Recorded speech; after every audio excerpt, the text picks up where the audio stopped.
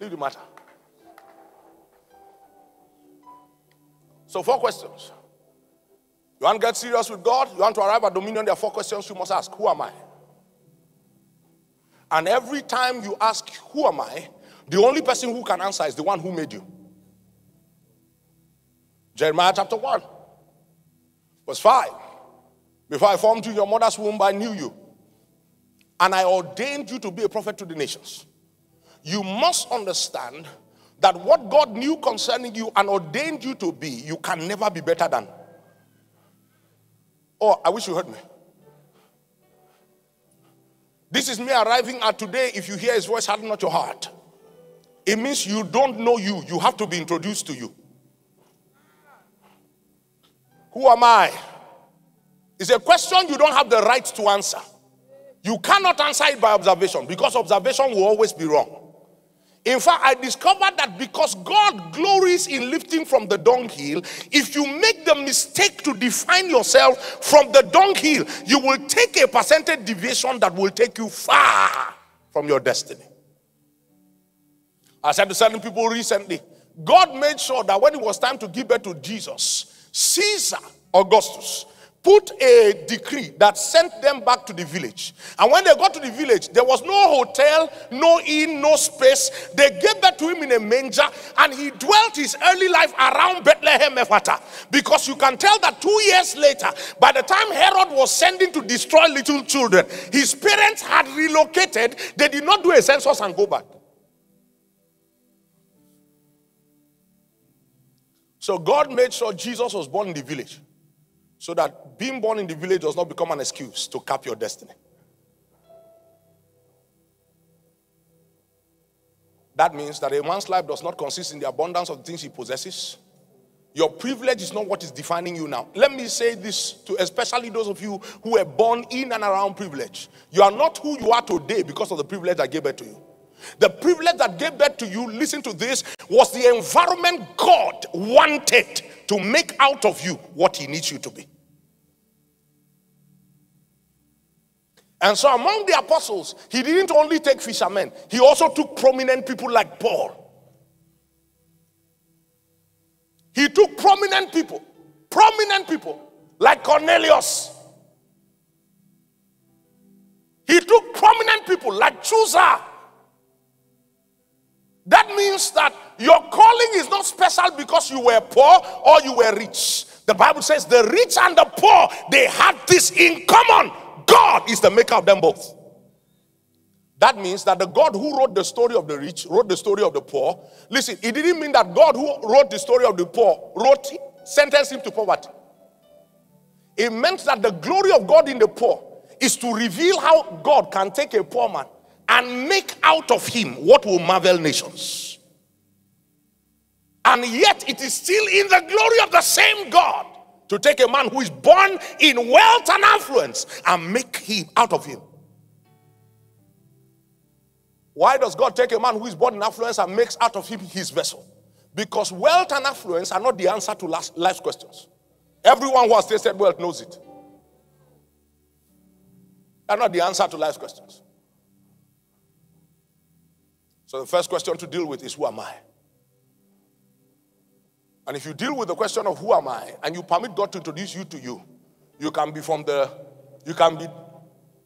least, in the least family, from the least clan, from the least village, of the least tribe. And when God shows up, the first thing he says is, thou mighty man of valor. The second question you must ask and answer is, why am I here? Please listen to me. I'm doing this I'm taking this as quickly as I can, just so that we can honor the time and so that you can find some time to pray in this service. Because I need you to pray in this service. The Bible says it's like a man who, beholding his natural face in a glass, turns away and immediately forgets. So many times it's important that we lead you to pray certain prayers while you are seated in the service, so that you don't turn away and immediately forget. The second question is to answer the question, why am I here? And hear this. That's not a question of responsibility. No. The question, why am I here, is the question of the exaltation of the orchestrations that has brought you to where you stand. Listen to this.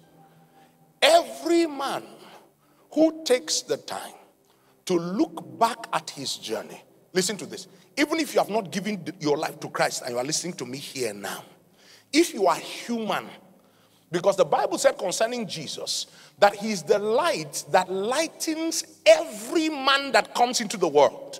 That means that every living human being has a portion of light inside of him that is Christ. It is on the strength of that light that the Holy Spirit is released to convict the world of sin, righteousness, and judgment. That means that the power of conviction, the strength of conviction, is sitting in every unbelieving man. Let me tell you how powerful humanity is. And if the man, by will, gives attention to the strength of conviction within him, he will surely arrive at Jesus. That's how Cornelius was saved. Let me tell you a few things that will shock you. Did you realize that Balaam was called a prophet of God, but he did not belong to Israel? That means there were other things God was doing with other people outside of Israel. I wish somebody heard me.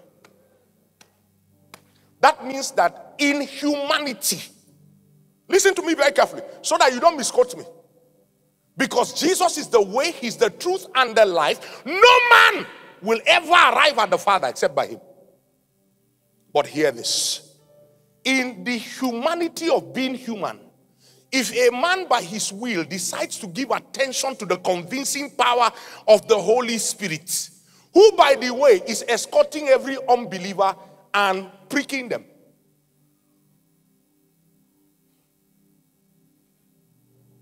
If you know it, you will know that you are not the harvester of souls. You just go there to cooperate with the Holy Spirit and give that man a confirmation of what the Holy Spirit has been talking him. That's how he arrives at giving his life to Jesus. Every living man who turns back can see a hand beyond himself, orchestrating certain circumstances. I will give you one that almost every married person can relate to. How many of you woke up one morning, Pastor Jude, I guess you woke up one morning and you stretched yourself and you said to yourself, this is the day I'm going to meet her. No. Maybe the first day you met Dr. Fejiro, you woke up. Kai, this is the day I'm going to meet her. What were the odds that you were 5 minutes late and you sat next to her in the bus? What were the odds that you came to church to worship God, and when they say turn around and say hello to your neighbor, you saw a smile, you knew this smile cannot live my life?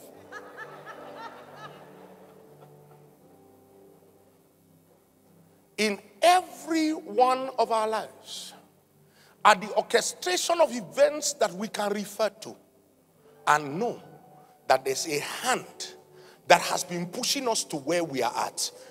Let me refer to what my wife said. So why will Rahab, still in business, be consistently meditating on the things that are happening to a nation that she knew was coming to take over her land? And she changed citizenship, she did not change behavior.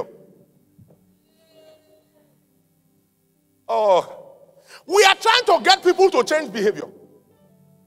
What they need is to change citizenship.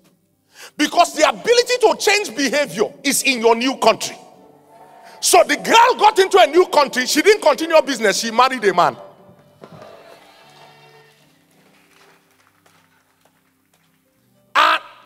God saw her heart as attractive while she was still in business. So what my wife was saying to you earlier is that the spies did not stumble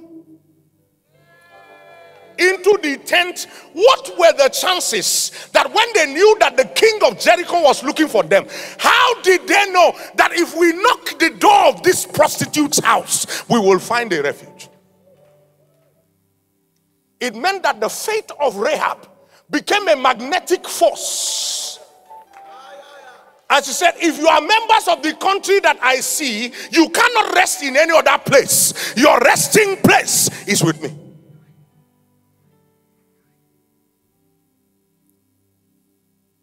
If you don't ask the question, why am I here? What will either happen is that you will be too proud to submit your life to God, or you will be too broken inside to accept that the God who led you here had a plan for you. The next question you must ask and answer here is, what can I do? This is very important for me.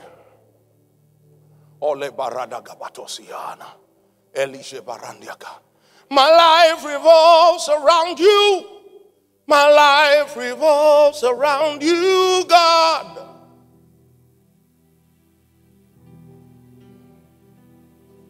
My life revolves around you. My life revolves around you, God.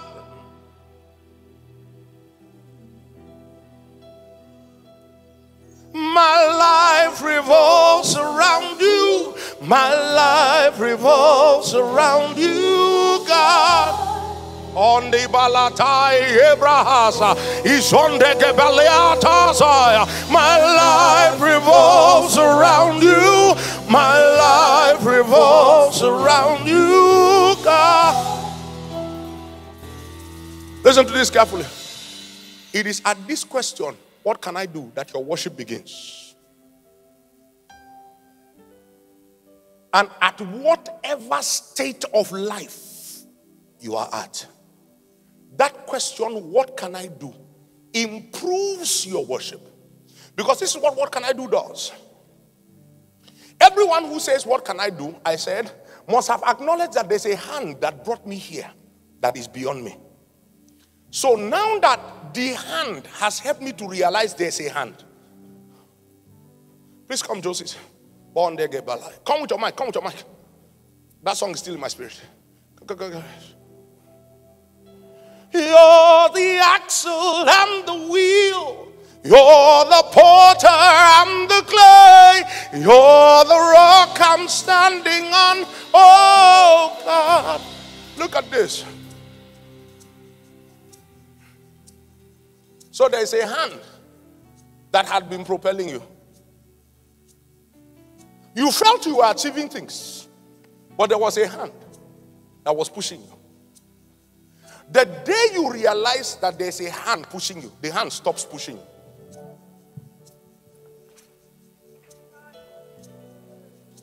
The day you realize it, the hand stops pushing you. The hand now waits for you to consciously stretch out your hand and be taken.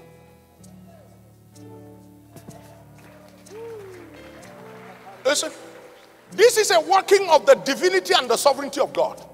This is a product of your will and your surrender.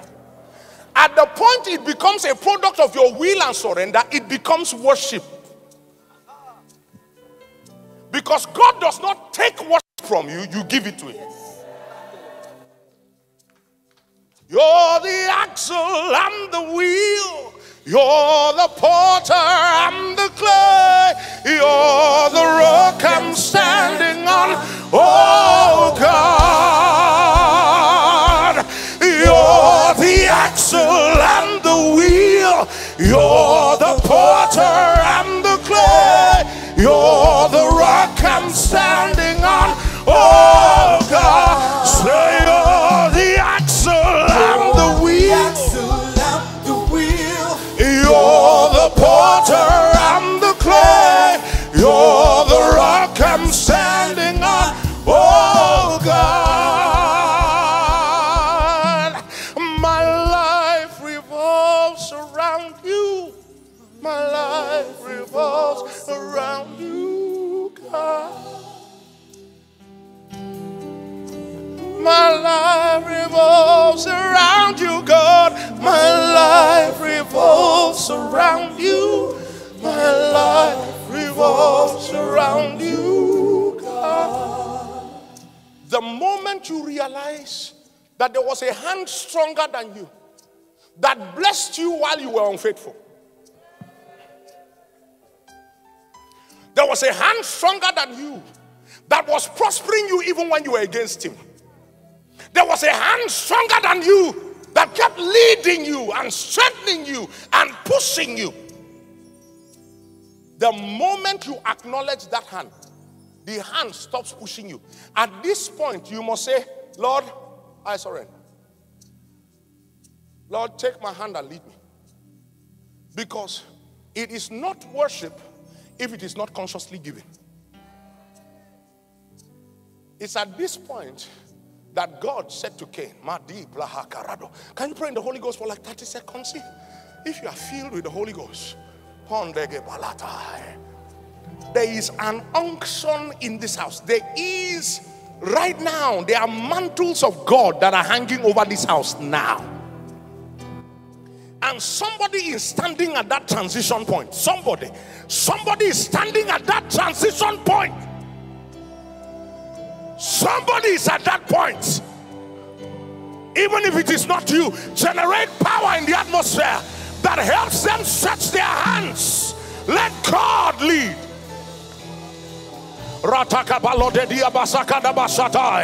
Tegamba twalaki haya ratia basose ke balianda gabadaya ilande karosa handesaya itapakondi grahana rabaso hondi gainata lebazo begele begedia bagana rabazos ke banazedaya oradi ke basana manande ketaya. Now I decree, may the grace of our Lord Jesus Christ propel and empower you into that transition now. Listen to me. And look at this. When the man feels the hand, at this point, Jesus said to Peter in John 21, he said, when you were a child, you got up, you dressed the way you wanted, and you went where you wanted to go.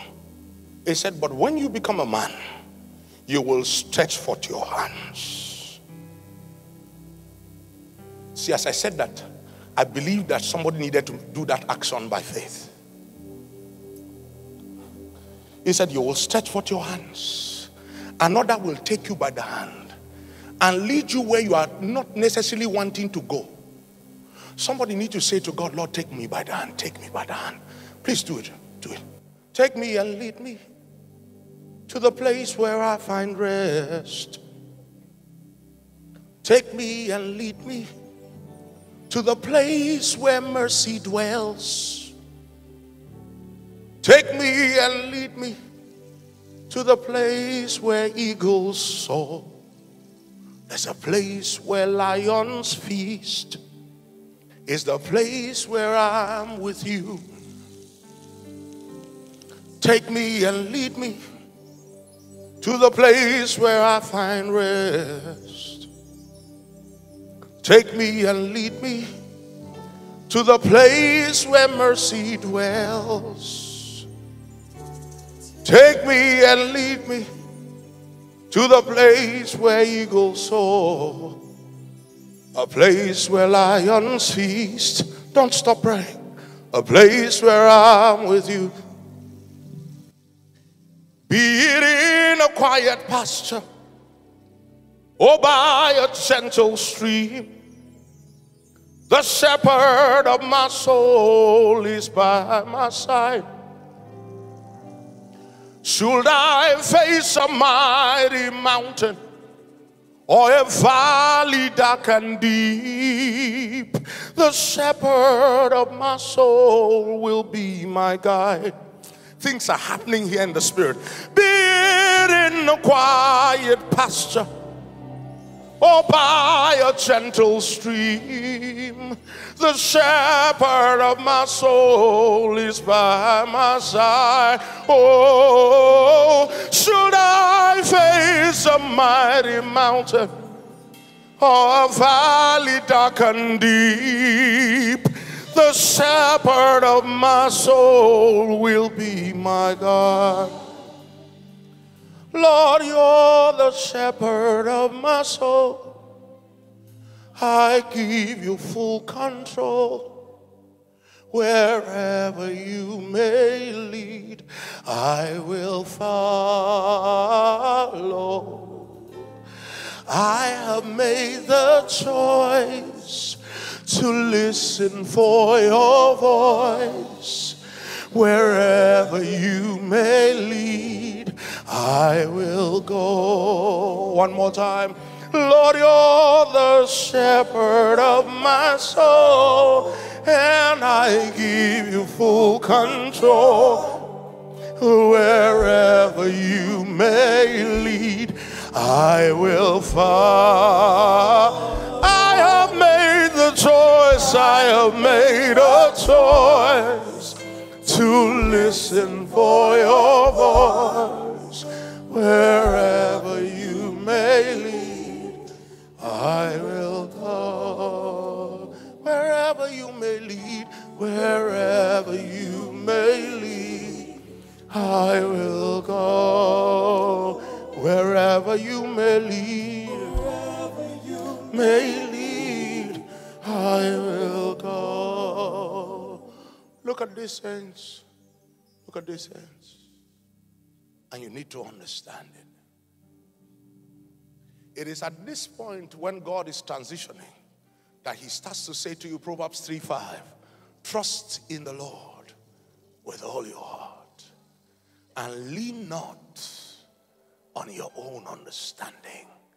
In all of your ways, acknowledge him, and he becomes Lord. And many times when you arrive here, your life that you thought was going straight,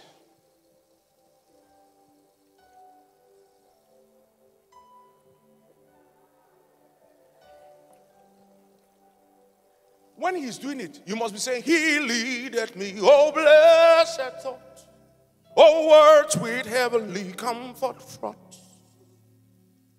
Where'er I be, whate'er I see, still 'tis God's hands that leadeth me. He leadeth me by his own hands, he leadeth me. His faithful follower I will be, for by his hands he leadeth. At that point, the highest treasure of your life will become his voice. John chapter 10. My sheep, they know my voice, and the voice of a stranger they will not follow.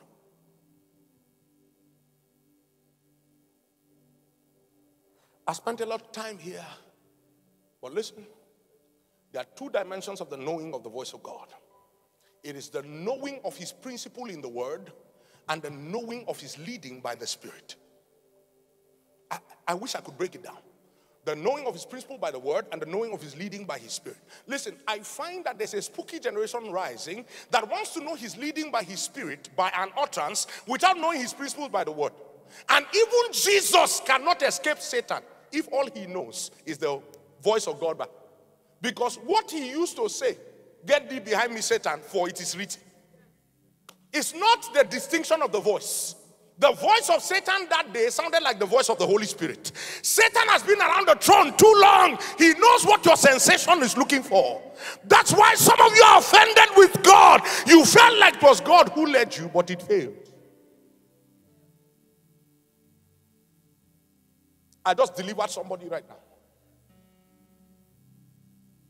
You are offended with God because you heard a voice, but the outcome did not look like the voice you heard. Sometimes it seems of deepest gloom, sometimes where Eden's flowers bloom. Content whatever, Lord, I see, since 'tis his hands that leadeth me. Please listen to me. These are destiny questions.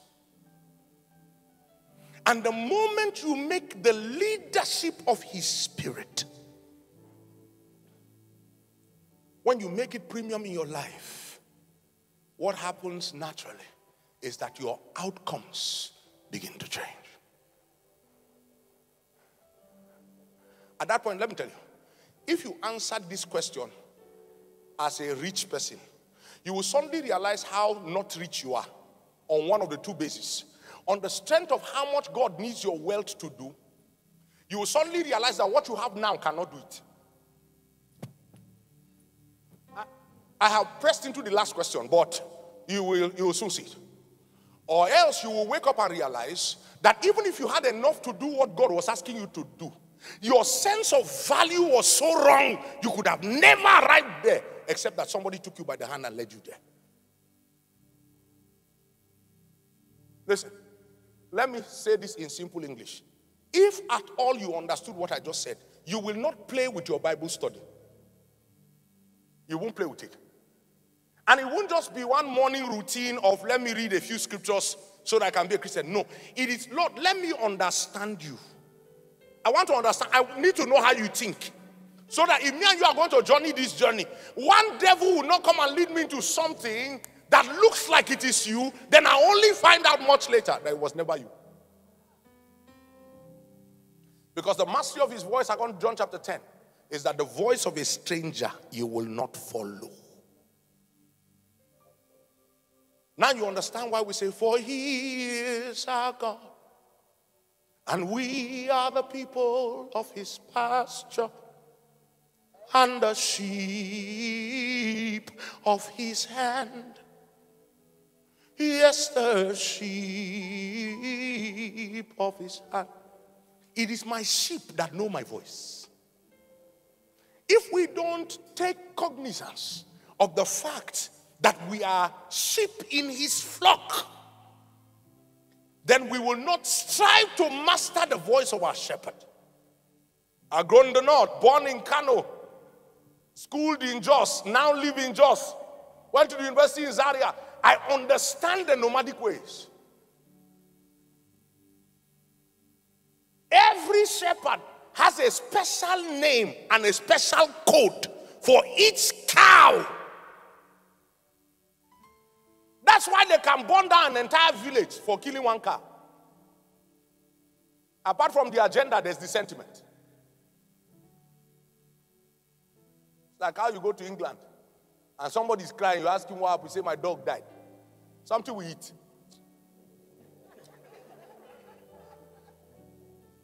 I'm from Plateau State, just in case you didn't understand. Is anybody following me? I need us to finish this right now. When I ask the question, when I realize that there's a hand leading me, then I have answered the question, what can I do? Because what can I do is whatever he leads me to do. Partner with that movement of God. Let me say this to you. The blessing of God is not with spiritual things, it's with obedience.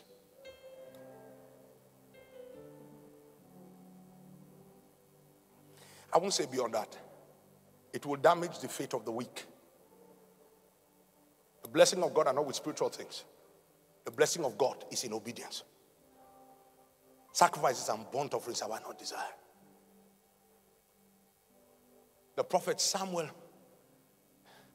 said to Saul, has the Lord desired the burning of fat and the fat of offerings more than he has desired obedience? He said, for to obey is better than to sacrifice, and to hearken better than the fat of rams.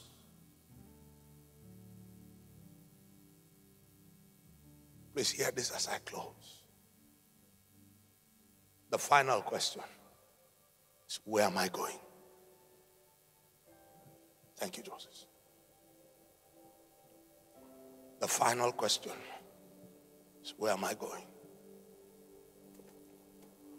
The Bible says in Hebrews chapter 12, seeing therefore that we are surrounded with so great a cloud of witnesses, let us lay aside every sin and every weight that doth easily beset us, and let us run with patience the race that is set before us, looking unto Jesus, the author and the finisher of our faith, who for the joy set before him endured the cross and despised its shame. Paul said, I reckon that the sufferings of these present times are not worthy to be compared with the glories that shall be revealed. Listen to this. The stability to journey with God and the clarity of your focus in that journey comes from answering the question, where am I going? We did a bit of this on Friday and finish with this today. When you build a relationship with God, you will realize that it becomes important for you to say to God, Lord, give me a glimpse of where you are taking me to. First, so that every doubt and discontent in my heart will die. Listen to this. This is deeply spiritual, and I trust the Lord that He'll bring your understanding to it. It is at that point that if your destiny reduces your natural wealth or reduces your natural importance, you will still embrace your destiny, knowing that the measure of glory in the spirit is not, listen, the things we glory in the natural, the spirit considers it responsibility. It is in the natural that you are as important as what you have and what position you hold. And so we literally kill ourselves trying to get, because we need that level of importance. Sometimes I wonder why a person would spend months campaigning to be president or governor in this nation if you actually know what is waiting in the office. When they enter, if their hair was black, it turns gray in hours. Because the intensity of thought and the gods that you are competing with, let me tell you, every seat of authority is the contention of gods, including Jehovah. Every existing God is targeting to win a seat. Because gods are only permitted in the earth realm by men. Satan and Jehovah are only as legal as men grant them permission in this realm. Because the earth he has given to the sons of men. So Nigeria is not where it is because of God.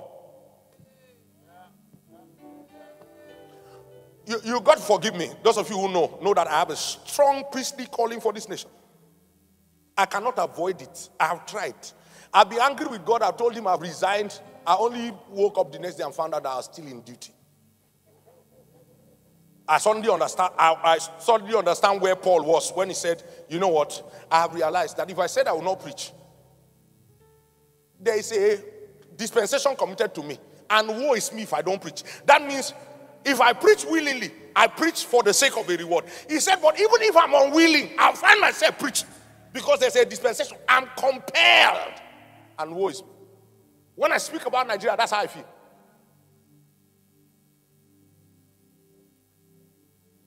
Nigeria is where it is because you have not taken dominion.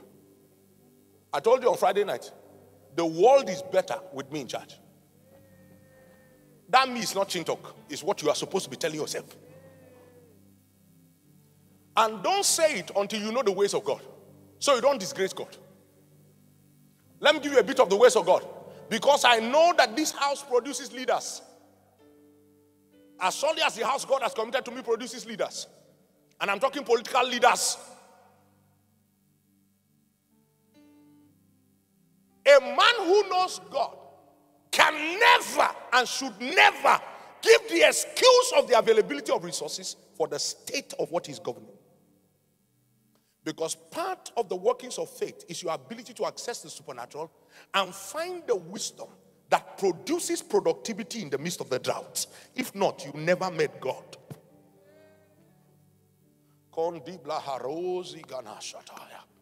That's why there are certain faith exercises you must begin to engage yourself in now.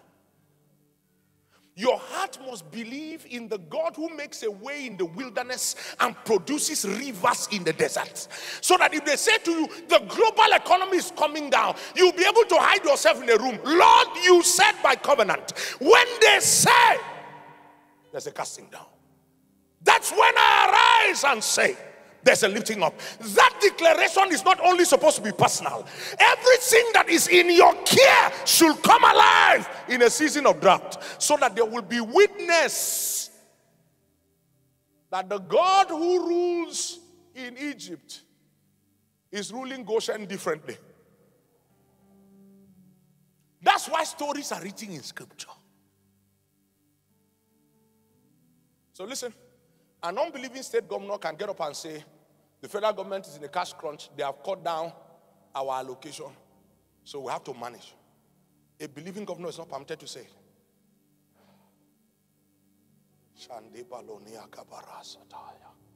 This is where faith comes alive.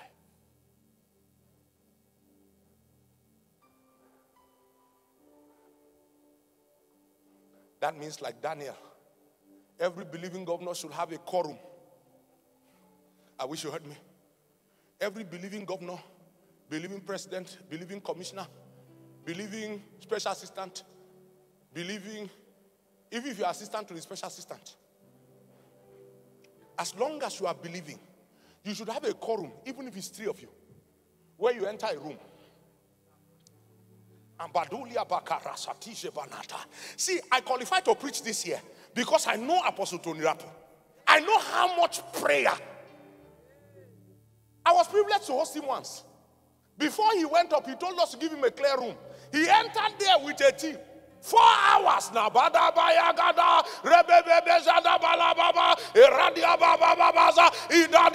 If you see us do that, we are not mad. There's a frequency we are intercepting. When we come down from there, we will tell you what people do not know and how it makes a way. But you see, you have to be convinced that it works for you to walk it. So God lifts you up and gives you a position. Your confession will be, the Bible says, never call a confederacy what they call a confederacy, and don't fear what they fear. It is at that point that your confession becomes different. Start it now with your family. I was very excited when Pastor Jude told me about the Be Your Brother's Keeper movement. Please let me say something. Blessed are those of you who have given to that project. And blessed are those of you who have received from that project. But as you receive it, declare in the name of the Lord Jesus. The next Be Your Brother's Keeper, I'll be the one keeping others. I thought I had believers in church. Listen, nobody should accuse you of not having faith because you have a need. But you should compel yourself from deep within and declare in the name of the Lord Jesus. A picture of where you are going is the stability for your journey. If that does not happen, every wind of Satan will cause you to stumble and shake and all of that. Oh, I perceive the Holy Spirit will have me do one more thing, and I have closed. Listen to this, saints. I hear the Spirit of God say that some of you invest hours in prayer, but you pray amiss. So even prayer has accuracy. Please hear me. At the ultimate climax of prayer is governmental prayer. At the ultimate climax of prayer is thy kingdom come, thy will be done on earth as it is in heaven. How you know you have arrived at prayer is that all of your personal needs are suspended so that you embrace the need of God and decide that the earths will not go on without that need finding expression, and better so by me. Oh Lord, as surely as you prosper me, there'll be no poor man left on the street. You can't, when you pray that, you might be seeing yourself feeding the poor. But when you advance in God, you realize that that prayer was not prayed so that you feed the poor. Actually, what you'll be doing is you'll be servicing poverty. At that point, wisdom now tells you how to gather what is and give life out of it. Listen to this. I'll share this small testimony. I don't know if I shared it on Friday. Got a brother in church who is a political appointee. And he came to me and he said, the Lord is laying my heart to pay the jam fees of all of the SS3 students in my constituency. Listen to me, please. Saints, it doesn't take too much to change the lives of people. It just takes a divine idea and a blessed spiritual house like this that can run the idea. So he came to me and he said, that's what I want to do. Then I said to him, oh, great, but that's not all you will do. I said, because the educational system is already too bad. You will pay jam registration for people who fail exam.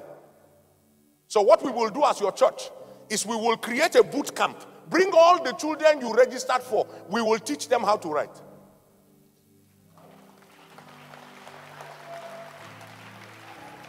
As I speak to you, this morning in our church in Jos, all of those children, 160 of them, are in service today because today was the last day of their boot camp. They came from a village. Some of them have never seen a computer before. JAMB is CBT. So we have to give them basic training in the use of computers and give them basic understanding of the 4 subjects they are going to have to write to pass. And all the teachers who taught them, about 16 of them, are members of church. Every week, they are going to keep in touch with their students in that village and send them new assignments from now till jam. And I said to him, if 90% of those children were going to fail, let us reduce that percentage to at least 50. Then the rest of the 50 who don't seem to have what it takes to apprehend academically, let us find what part of life we can set them in.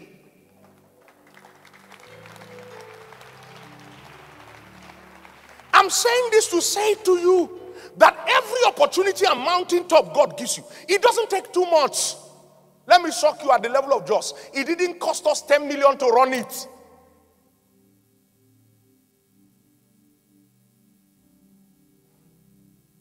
Some of you can give 10 million your sleep.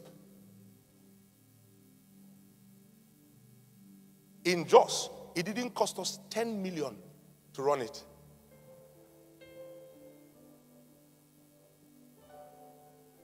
I said that so that you can stand here and say, God, where am I going?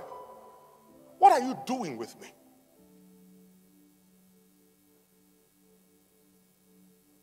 And you also belong to a blessed house. Thank God for the accessibility of your leadership and pastors. That's part of the reasons why God sets the lowly, the lonely in families. Don't run alone. There are certain things you will say that the wisdom of God that these people carry as spiritual leaders will illuminate it and expand it.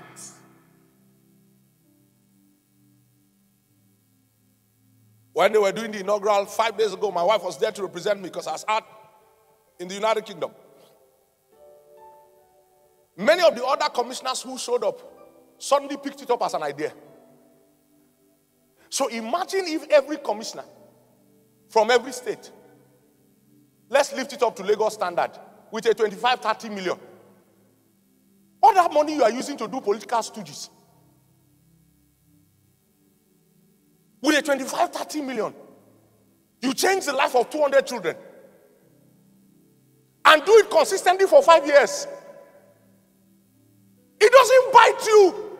It only means that, listen, wisdom cries out on the streets. It tells you that wisdom is not easily reachable. Wisdom is a man. His name is Jesus. When he comes to you, the little you have, he will expand it and bless the nations by it. There are simple dominion things you can do now. You remember we said the last question is, what can I do? Then the clarity and stability of your journey. Where am I going? Just lift up your hands where you are. Let's close this right here. Can you pray what you heard back to God?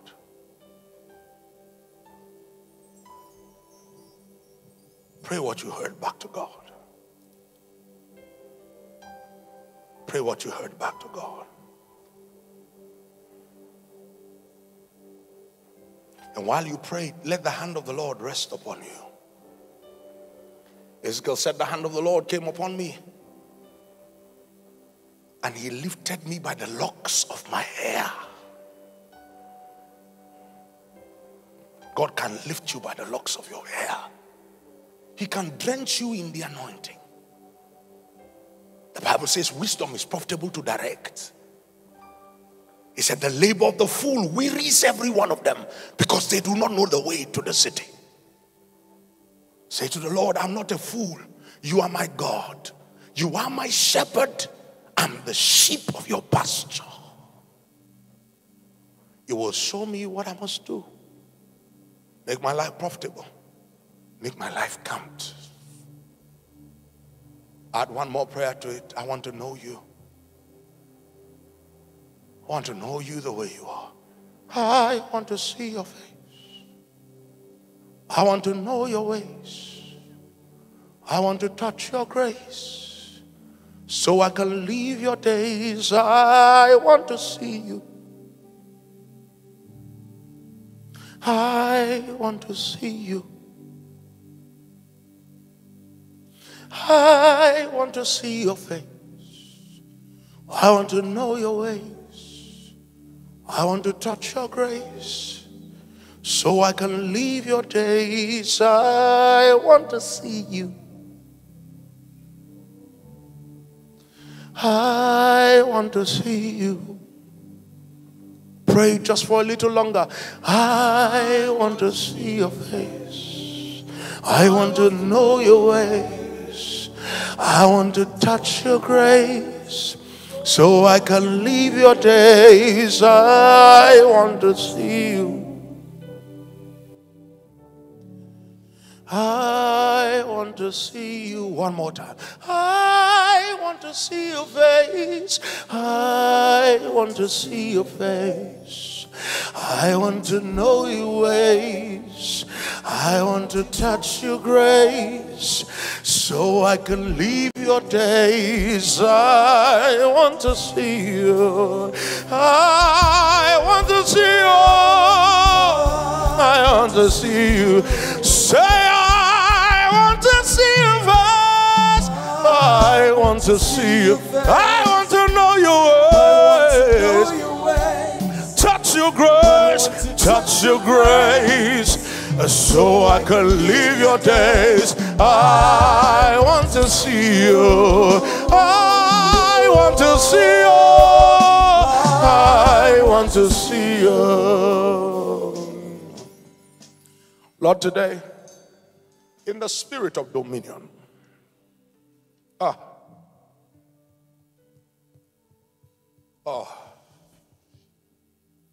listen, this is what happened in this service. He has broken the gates of brass, and he has cut the bars of iron asunder. There are limiting thoughts that have kept you bound within only what you know. Today, by the hand of the Lord, I break before you that gate of brass. I cut down that wall of iron. I decree that what has limited men will never limit you. From where you are, the Lord amplifies and magnifies the things that you hold in your hand. And the Lord, by the spirit of wisdom, shows you what you must do. Oh, somebody, by one instruction, you are entering into that which they told you no one can come into. Somebody, by one revelation, you are breaking through into spheres that men have only thought about. And I decree now in the name of the Lord Jesus, he has broken the gates of brass and cut the bars of iron asunder. Give me 2 minutes. He has broken the gates of brass and cut the bars of iron. One more time, one more time. He has broken the gates of brass and cut the bars of iron. This is your song from here.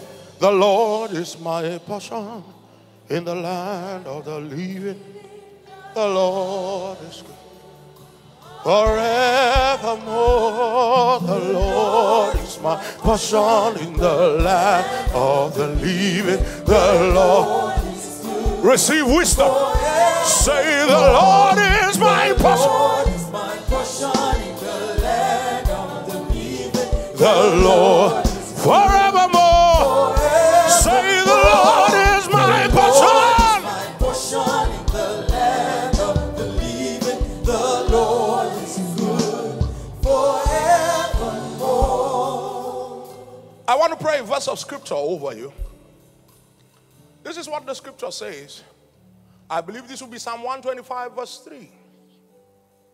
The Bible says, from verse 1, they that put their trust in the Lord are like Mount Zion. They cannot be moved but abide forever. As the mountains around about Jerusalem, so doth the Lord surround his people both now and forever. Then he said, for the rod of the wicked shall not rest upon the lots of the righteous, so that the righteous will not put his hand into iniquity. Today I decree by the hand of God that your portion is secured. Your lot is preserved. You will not have a reason henceforth to think about iniquity and exalt the ways of darkness in the name of Jesus. And I decree over you that which the Lord has given you, the Lord himself will keep. And that which is kept by the Lord, you will not live in fear of losing.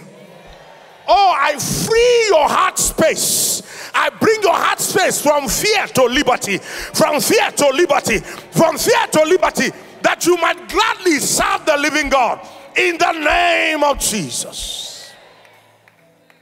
Father, thank you for this present house. Thank you because a season of dominion is infallibly, undeniably standing right before us. Lord, let a door be opened right now.